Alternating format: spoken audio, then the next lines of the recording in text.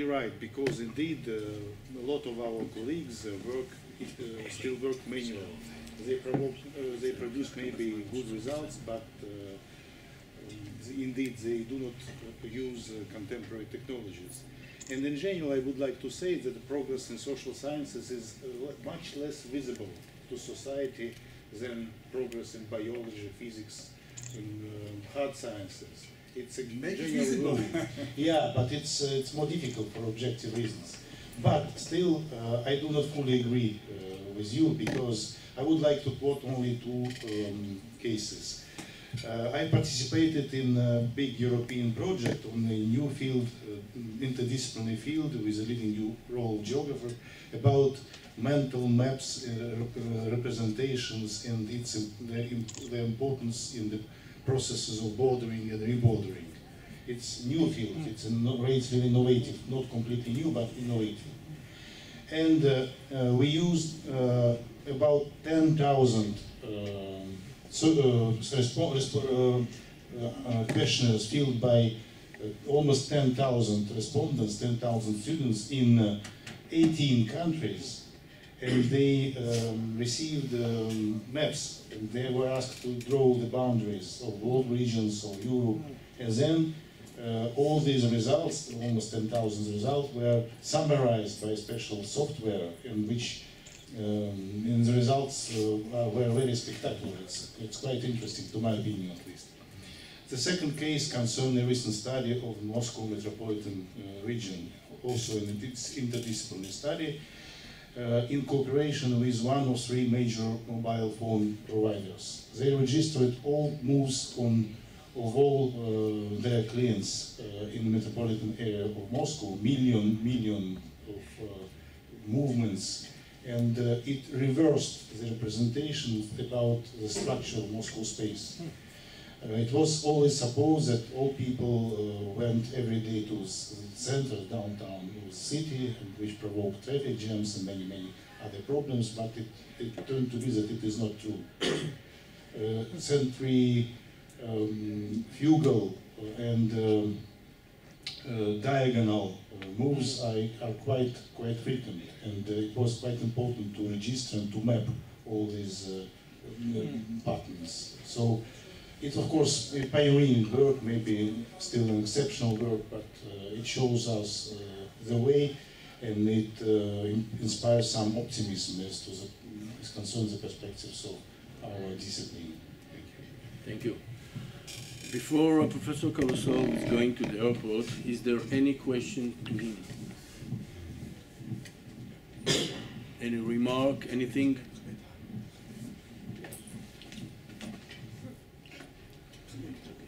Okay. I'm going to take Vladimir now, but just because this is the 5th time he's visited this university, and 20 years ago, if it wasn't for him, I would not have known what to buy in a supermarket in Beersheva, because he translated for me from the Russian to the English.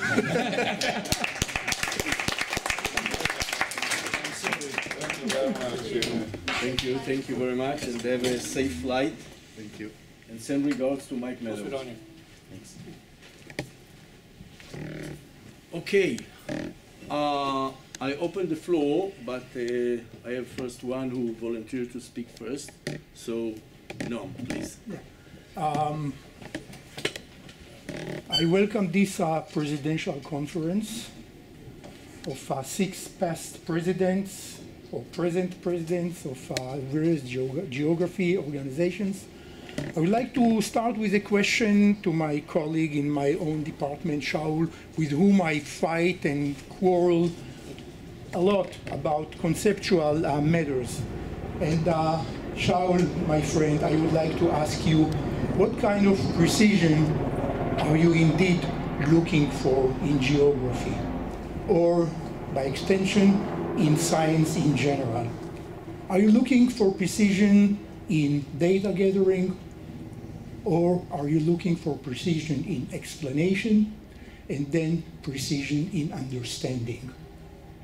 This is the major question we all should be concerned about, because there is a big difference in methodologies of science when one side of the problem is presented, such as to be precise in gathering data, and it is a whole kind of a different story when we are looking at the other way, seeking to improve our explanation and then understanding. Now, I would like to, my second question, and this will be, I will be done with this. Most of the presentations given here in this session, not all of them, most of them relate to a subfield of geography.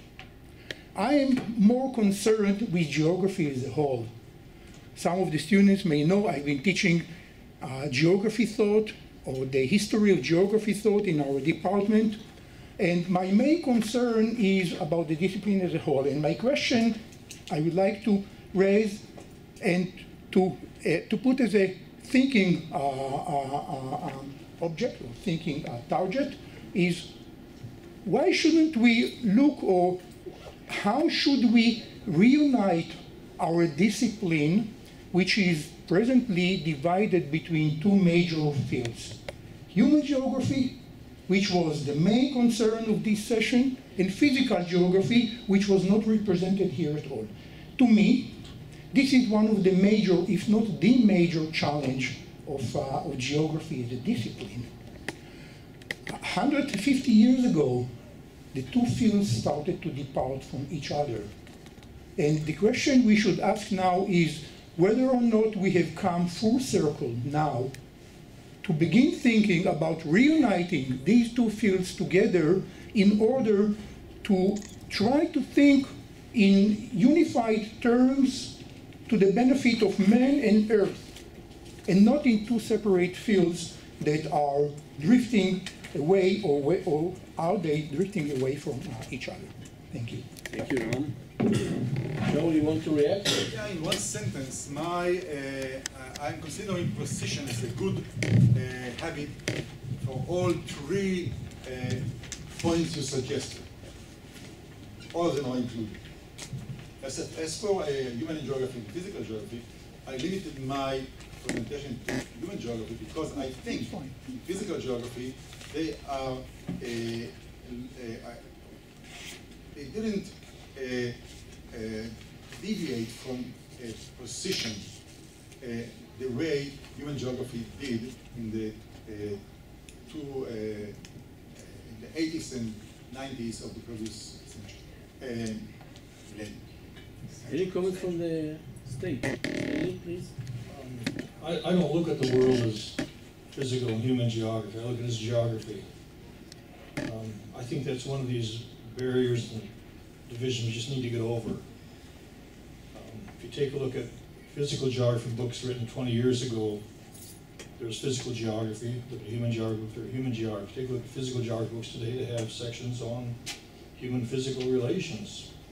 I think segregating knowledge is leading us not to get an understanding about what in the world's going on and why. You're dealing with natural disasters, emergency preparedness, security issues, economic development, understanding anything about anything. It's best to be inclusive rather than be exclusive. I look at geography in terms of three questions. Where is something? But that's not very difficult to answer. You can put that on a map. Okay? That's an A-level question. B is why is it the way it is? That's a little bit more difficult. C is what does it mean? And I think I focus on the B and the C. Vladimir described this project asking students in universities in Europe to identify the boundaries. I don't think that's really going to help advance geography because most students couldn't do it. Most politicians couldn't do it. Most geographers couldn't do it. They know where to get the information, where the coastline is, where the capital cities are, where the airports are. They know all of that. You Google everything, it's not cell phones. But I think what is the knowledge about this? It's important. How is it helping us understand something? That's a completely different question. It's a question asked the GIS people. GIS is really colorful and nifty and gimmicky and everything else. But how much time is spent by GIS scholars looking at critical geography? issues. Critical GIS, which is who produced the map, who produced the database, who's doing the analysis. Those are tricky, those are difficult. There's not a nice, easy answer for that, which is why we're academics. Is there a D? Is there a D question? I suppose there is. I look for commonalities. I look for commonalities. And as I said, you know, the literature I read, I don't read a lot of the geography literature only. I read disciplinary, interdisciplinary literature. You know, I'm editing a book on, just coming out this month, on world religions. And it's not just by geographers, but people in 24 different disciplines. I'm editing a book on languages. I want people to contribute from many different disciplines. Also, art is like, what are these over here? This is graphic, isn't it? What is it? Is that somebody's brain? Is that a planetary exploration beyond the universe? Is it a sleep pattern? Where? It's buildings. It's where? Buildings. A building? Yeah. Sheva by night. I thought maybe it was upside down piece of art. Any other questions from yeah, please. First, to the question of Avinom, I certainly believe that we, in order to prove our legitimacy and our relevancy that you really raised in the beginning, we have to deal with the social, the human and the physical aspect and the way that they are integrated. And we are doing it in many ways. And I think when we look at ethical aspect, we speak about environment, nature, which incorporate both aspects. When we speak about the visual, aesthetic, we speak about landscape. When we speak about the emotional, we speak about sense of place, we speak about the spiritual, we speak about sacred spaces and profane spaces and so forth. And in all of them, there is an interaction between physical and human aspect, and we should stress this interaction because here we are unique. Here we don't compete with sociologists or geophysicists and so forth. So I completely agree with you. In order to remain relevant, we have to keep this unity of these two aspects. To Shaul, I think one thing I have to say in favor that you control or dominate the discussion. We all respond to you. But I think that to a large extent you emphasize the methodological and the technical aspect. And in my view, technology is not replacing the mind, but extending the mind. You can use very sophisticated technology for very arbitrary, even not so smart questions that you ask, or answers that you are looking for. There is no direct correlation.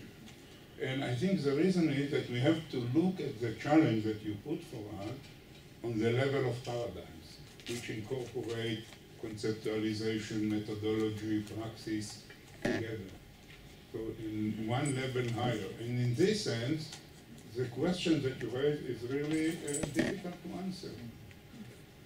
The biology, the achievement of biology are not because of technology, are because the idea of genes. This is a new paradigm of thinking about living species. And with it, of course, the technology helped to develop, and I don't know it's the egg or the chicken, what is first, the technology or the idea behind that lead to the development of technology, of course. But the level that is crucial to answer your question is the level of paradigm. And there are questions, I spoke about new conception of space, other people here spoke about all kinds of ideas, but are they fundamentally new paradigm? I'm not sure. And here, yes, there are disciplines that develop new paradigms and are blooming.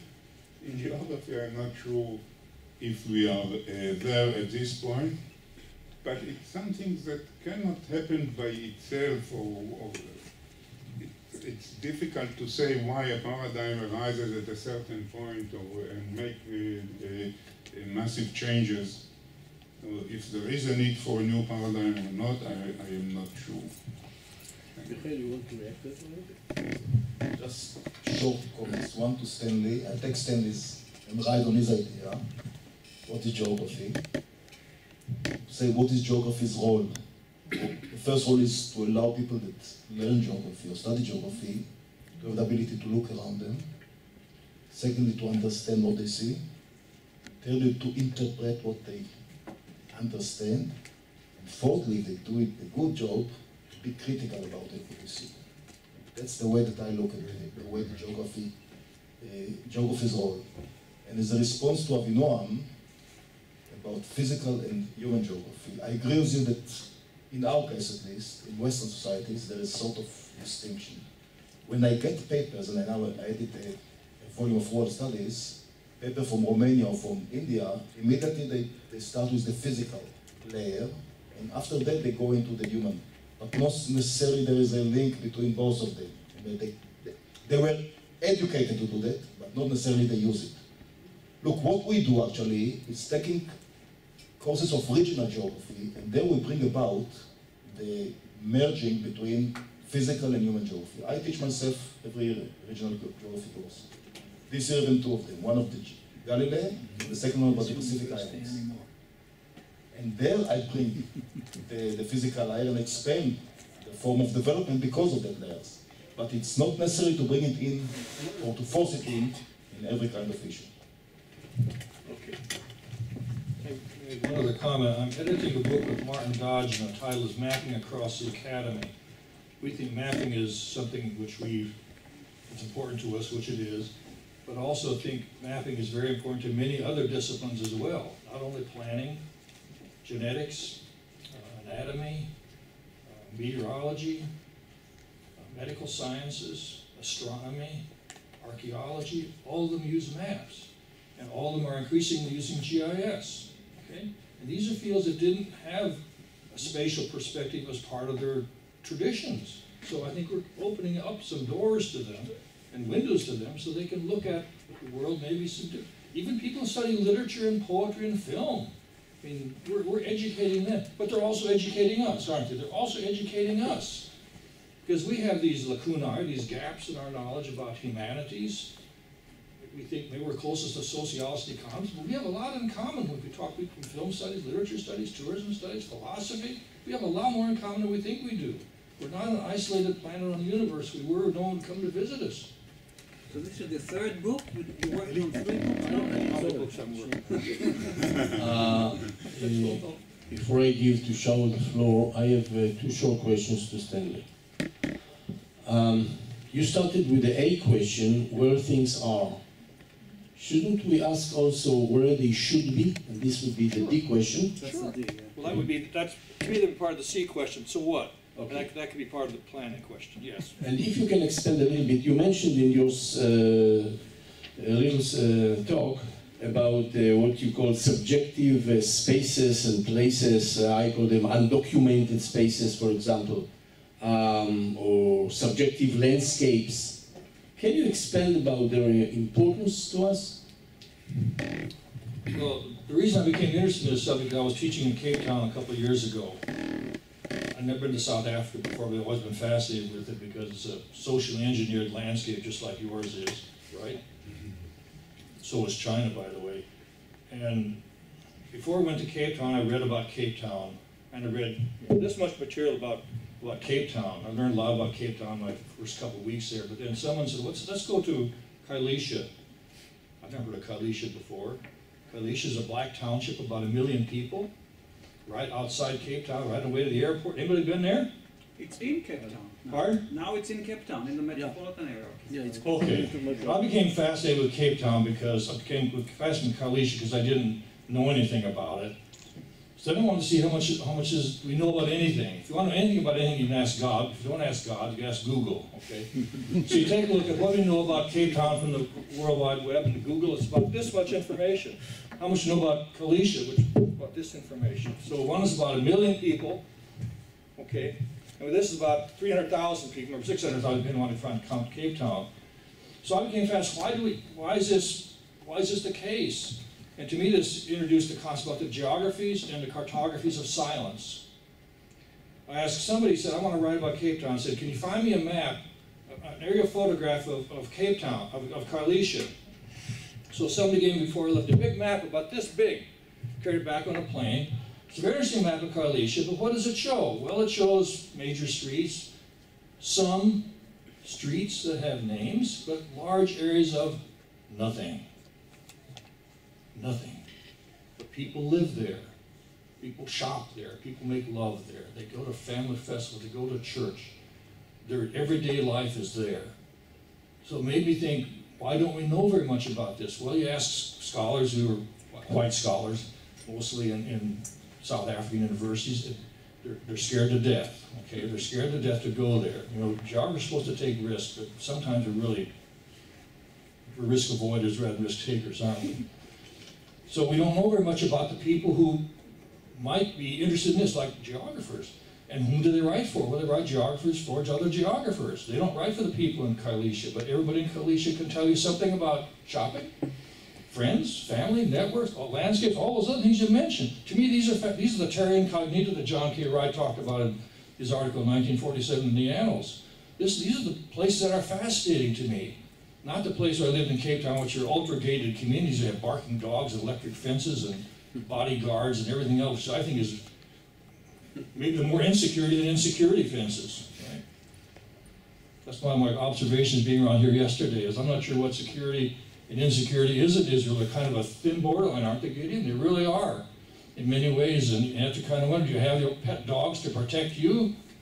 I don't know. Je ne sais pas. Thank you. Shaul, you wanted to comment.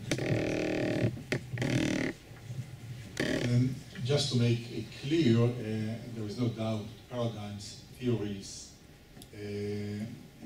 right research questions, the most relevant research questions are very important. However, I limited my talk to the issue of precision in geography, the need for precision. And I pointed out that there are several decades when precision or when computers were rejected. Data was rejected. And rejecting the use of data means that I'm crippled. I'm making myself crippled from the beginning. I don't want to look into data. I'm very happy to report that this has changed. I made a little survey for this presentation. I didn't present it. I made a little survey. I'm happy to present it. This survey took two of the most important journals, geographic journals in the United States, the Annals of the American Association and the Professional Geographer. You probably know these journals. I did both of them. I know.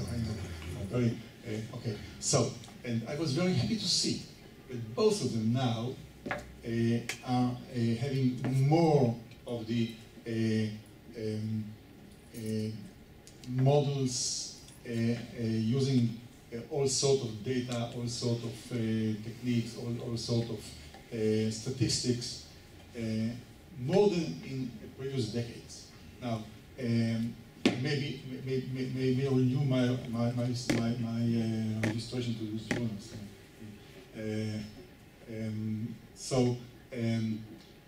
In the annals, there is a ratio of 40% for using data, models, statistics, and still 60% of very soft reports of all sort of things from all various places of the world.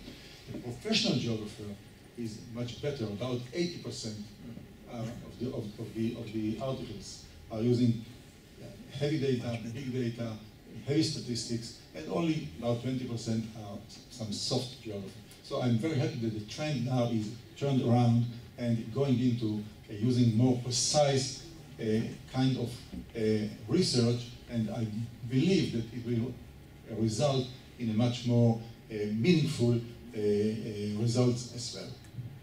Thank you, Shaul. Any questions from the audience, from you? Okay, one comment. I have one question, one reservation. I have one reservation about using.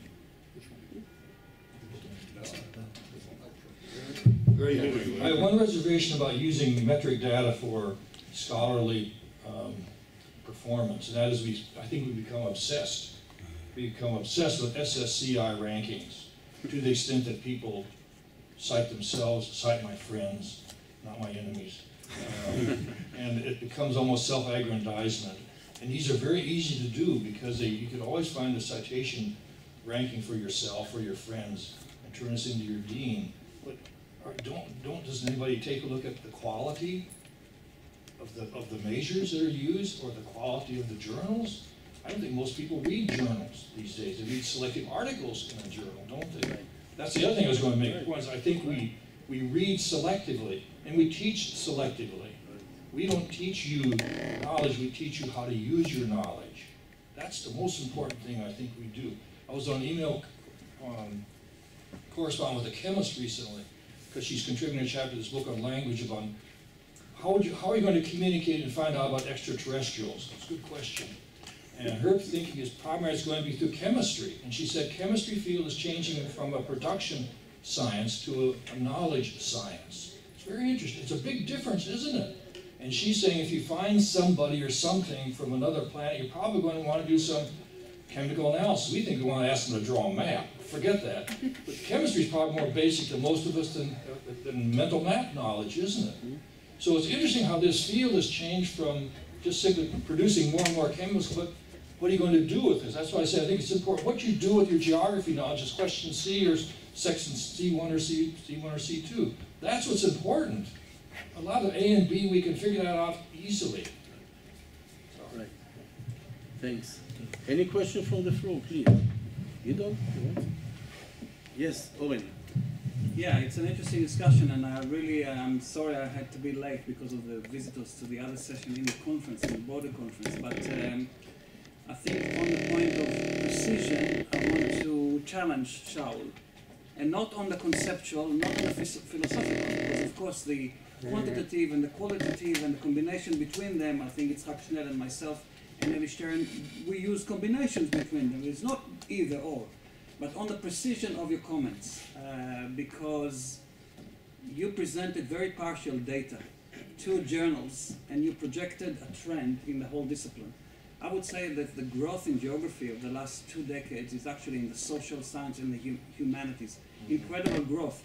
I don't want to actually put a figure on it because I don't know. But I surveyed, 2 years ago, I surveyed 20 leading journals, and I saw that the biggest growth areas are 2, economic geography and cultural geography. And much of economic geography actually is not quantitative. It's like a Hahnemann sort of, beyond or bounded or post-rationality geography, and it's behavioral geography. Part of it is quantitative, but I think you have to be, because there's so many students here, you have to be accurate to the development in the discipline, which are much more diverse.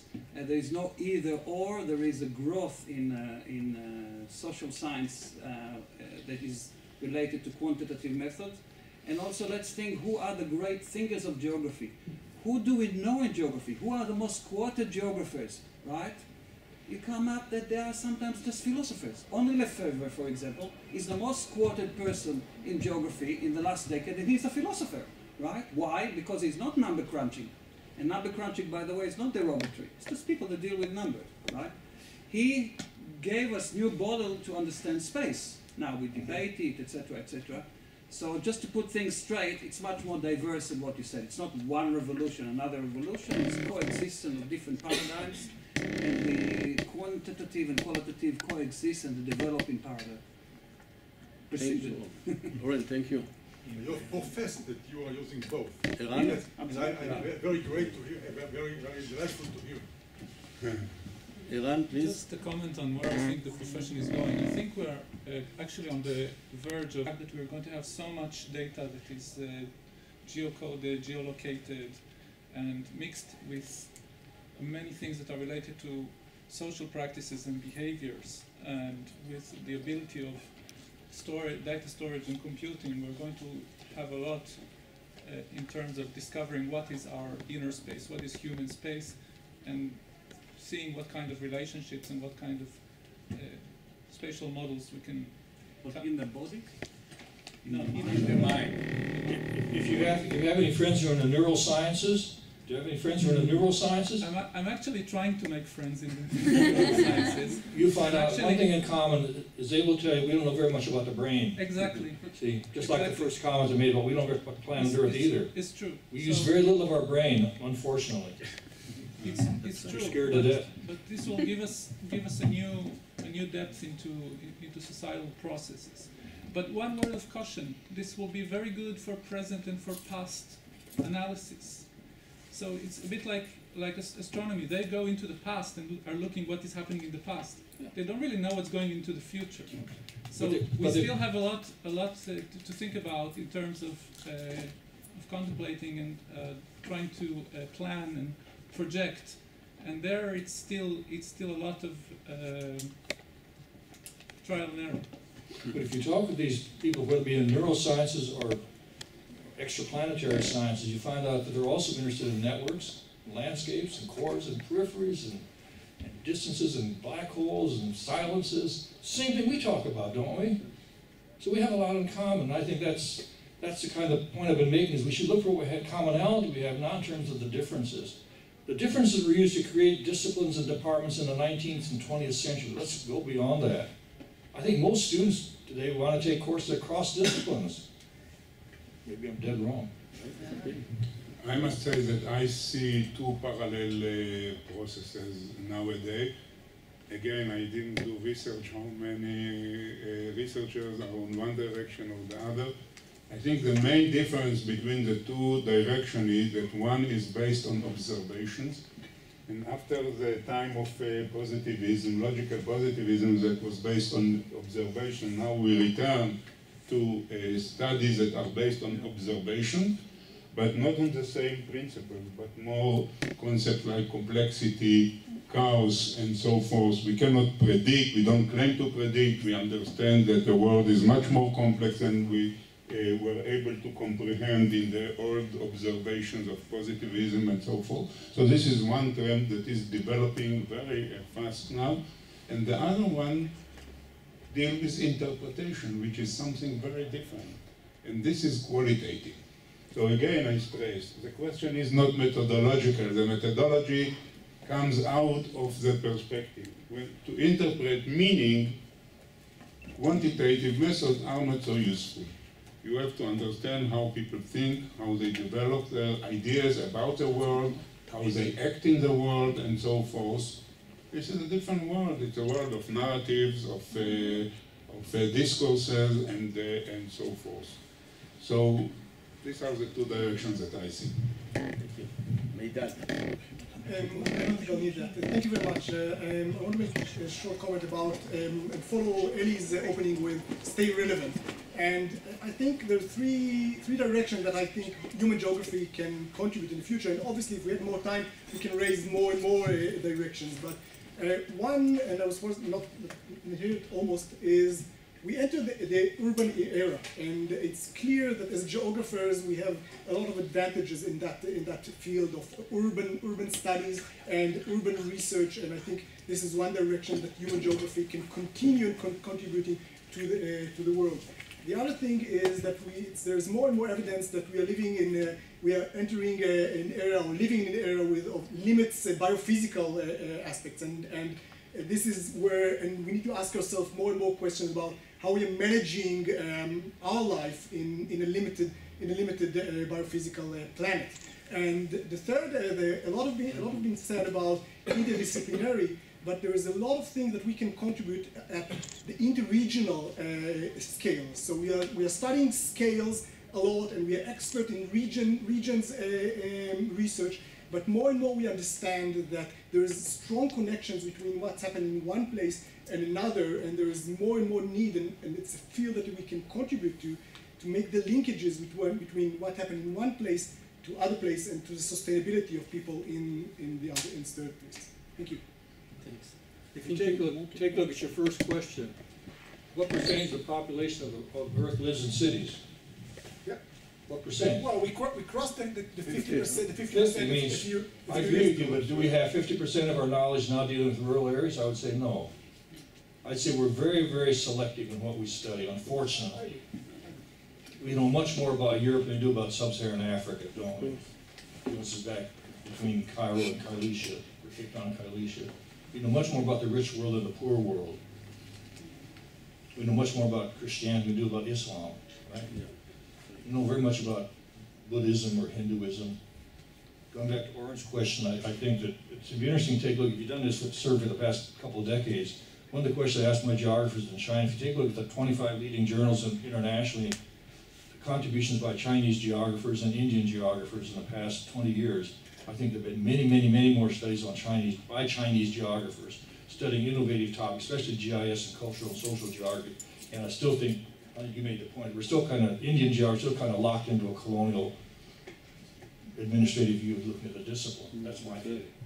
I think that I have to add that we are still in a colonial world. Not only that we study more the Western world, we develop concepts that fit the Western reality and we impose them on the rest of the world.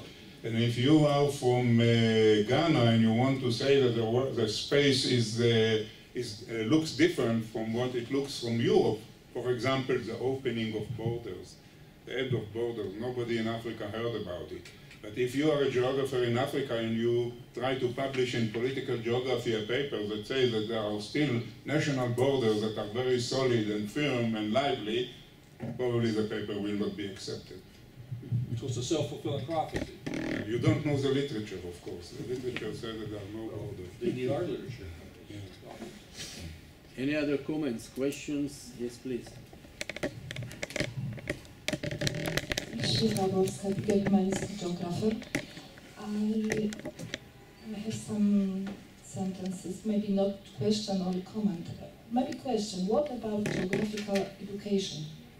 Because by specialization in geography, we forget to teach young generation, our students, and which will come after us, will continue or not, if they will be very well organized in the very narrow discipline.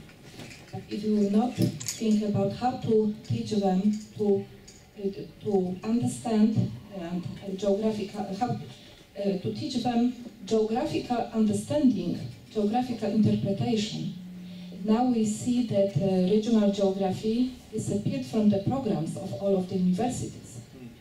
And when we only thinking about the specialization and the deeper research in our discipline, and when not geographers go now to our research, to our field, some geographers forget that for example, sociologists and economists now come to our area and they, using the better technology, new methodologies, they are more creative, more expensive, they take our thema and where we are.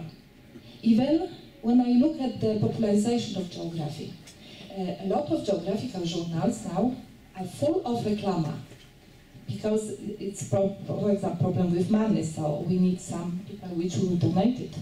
So now even the National Geographic, even when I look at my Polish geographical journals, we had such for schools, continents, and knowledge about our country. Now, 30% of pages are occupied by the names of donators of another. And, paradox, in the board of the scientific board on this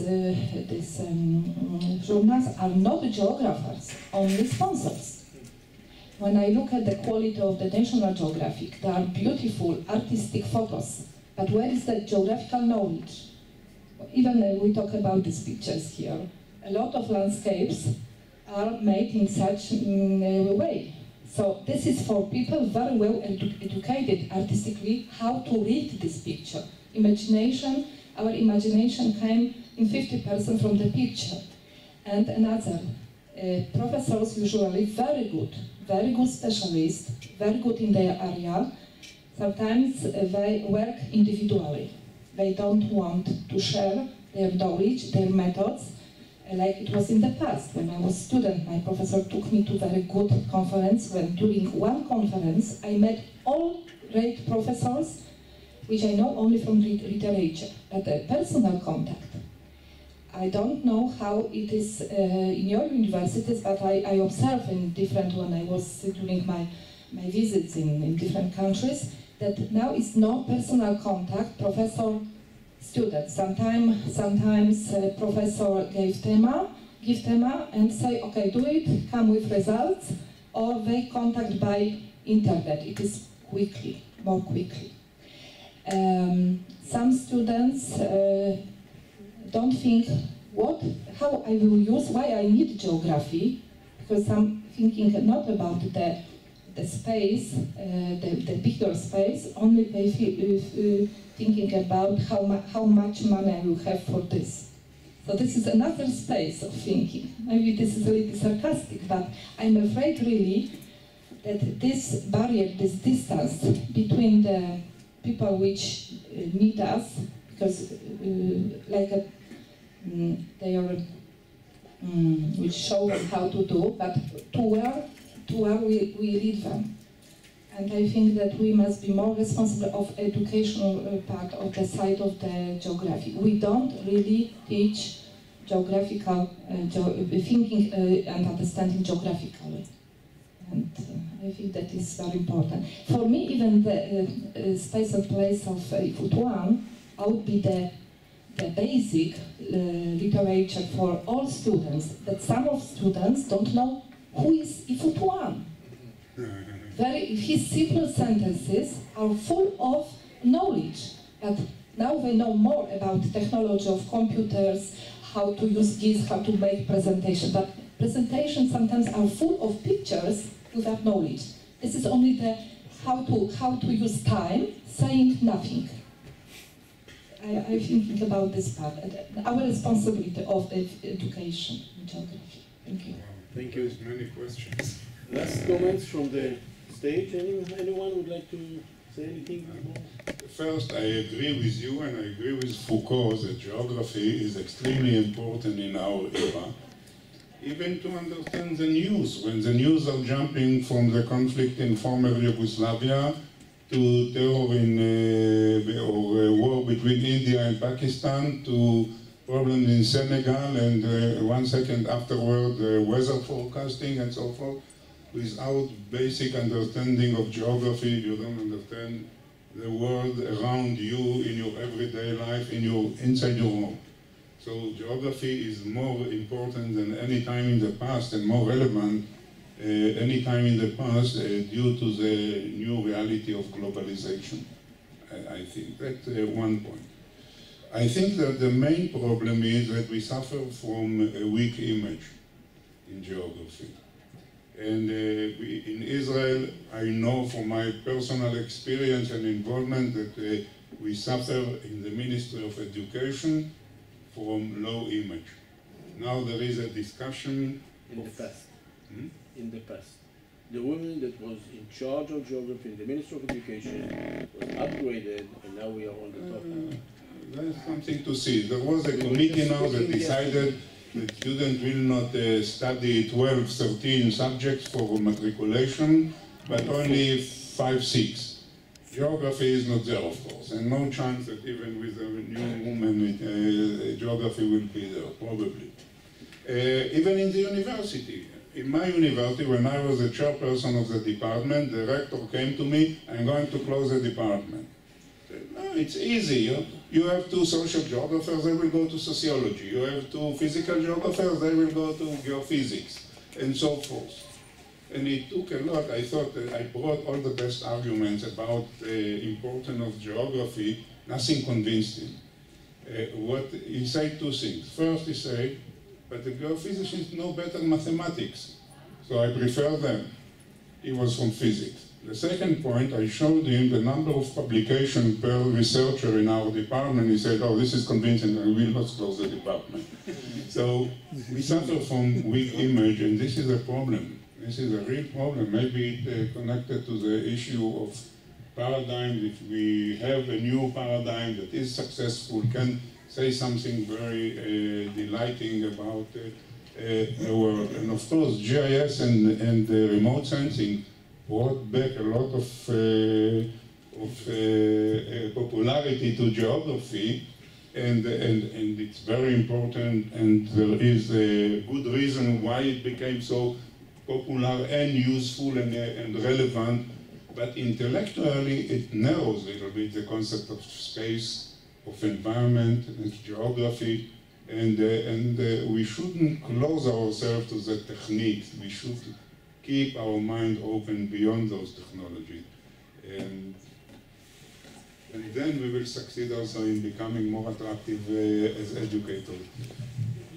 Just a couple of comments is that the comments you made about geography, I hear those from people in economics, anthropology, even history. They're the same thing. My discipline's becoming marginalized, and we're losing content in terms of instruction in primary, middle school, and the high school levels.